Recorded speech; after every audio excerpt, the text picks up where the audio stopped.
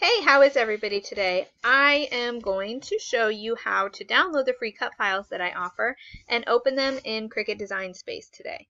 So I get asked a lot how to open and use the files.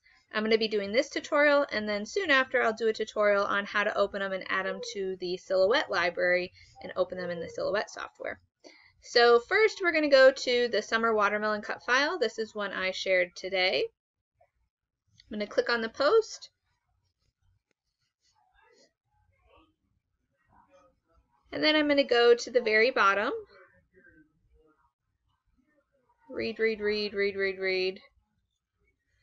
These instructions are actually in blog posts I've written. If you do step-by-step tutorials and you want to go a little bit slower, you can read them here, and then how to save them to the Silhouette library below that. But to download the files, we'll enter our first name.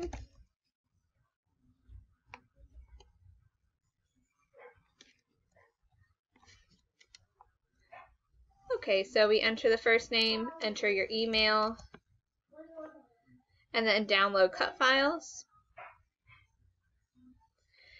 And then it's going to take you to the thank you page. Thanks a bunch. Check your inbox. That's where the freebie went. Okay, so we're in my email now where the files have been sent to me. I'm going to press on download cut file.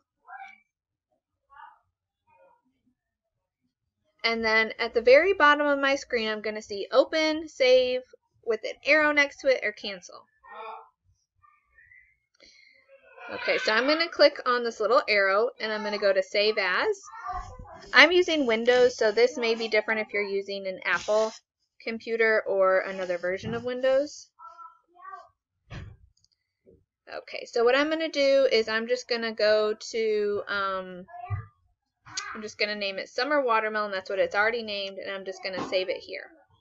Now you want to remember where you save it, so your file name. I'm going to save mine in what's called Flatlay. Press save, and then it'll tell you it finished downloading. You can open folder, view downloads. Since this is a zip file with an SVG, DXF, and a PNG file in it, we can't just open it. We have to unzip the file first. Alright, so I opened the folder where I saved my files. Actually, this is a little bit different, but you can see here is our zipped folder. You're going to right-click on it and open with, and then it'll give you different options. You can open it. Most people are going to use WinZip. However, I found that when I got my computer, I only got a 90-day trial. I was able to go to their website and get more time on it, but that then expired and I think I had to pay for it. So I found something called Zip Opener, which is the same thing, but it's free. So I use Zip Opener. I don't know if any of you are in search of something to open the zip folder or files, but if you are, maybe try Zip Opener. And then I go to Save to Folder. I would pick where I want to save it at this point and press Unpack here.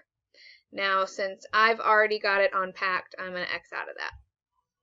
So with the Silhouette, or with the Cricut, we're going to use the SVG file, which is this one. It does look like a browser page, but when you hover over it, you see it tells you type SVG document.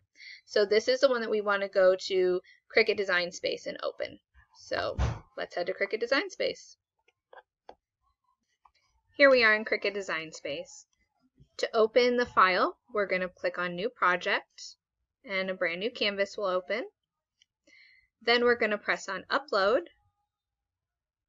We're going to go to Upload Image, and here you are going to browse and find where you unpacked that zip folder. So you want to find that SVG file. So mine is right here. I'm going to click on Open. It shows me the file, Summer Watermelon. If you want, you can add tags here. That makes it easier to find when you go back to your Cricut Design Space and want to reopen it. So you could tag it with summer, comma, watermelon, or anything that reminds you of this image. I'm going to skip that step for now and press save. So now it's down here in my recently uploaded images. To add it to my canvas, I'm going to click on it, it highlights green, and press Insert Image. I just did a tutorial, I'll link to it down in the description, on how to fix these cut files if they have any added shapes or filled in areas. I have a feeling this one is going to have that because I mentioned in the other video I had to start saving mine differently. So as you can see, there's the black and there's the gray. You can leave it how it is and just not cut the black part when you go to your mat, or you can use the little eyeballs over here to hide the pieces. Actually, I'm hiding the little watermelon seeds, so I don't want to do that. But you can watch that video. Right now, as you see, we have this open. I think that one's going to do it. There we go. So we hide those two pieces, and now we have the cut file the way that it is supposed to be displayed. And then you can choose to actually take those two that we hid, and instead you could change the color on them if you wanted to do multiple colors for this design. And you could do the middle part pink, and you could do the bottom part green. You can see how we have now the bottom part filled in. If we want to change that to green to be like the watermelon rind, you can do that. If you wanted to hide the letters, then you can do that. However you guys want to go ahead and alter it is fine by me. Alright, so that is how you download the zip files, the free cut files, the freebies from poofycheeks.com, and open them up in the Cricut design space. If you have any questions, feel free to leave them in the comments below, and I will try to answer them as quickly as I can. Again, I will leave the link to the video I did previously showing how to hide. It's a full tutorial on how to hide and move parts around within the designs if they open up incorrectly or with filled in areas when it should not be filled in. Alright, thanks guys for watching. I hope you have a good one.